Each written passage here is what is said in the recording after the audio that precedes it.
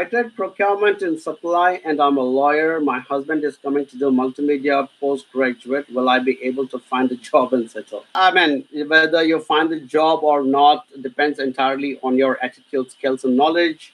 You have not mentioned, Nadeepa, if you're working, if you and your husband have opted to come to New Zealand through our company, AJV Services.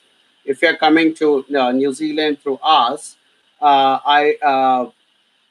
we would love to connect you to the rest of our clients. We have some of our old students who are now very well placed in different industries.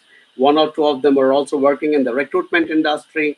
So I would love to connect you to them. But you have not mentioned, Nadeepa, and my team has also not confirmed whether you are one of our students. Depends on your skills, your knowledge, your attitude, and I think more than anything else, how presentable you are and how good your English is, I think are also assets that we like to look at.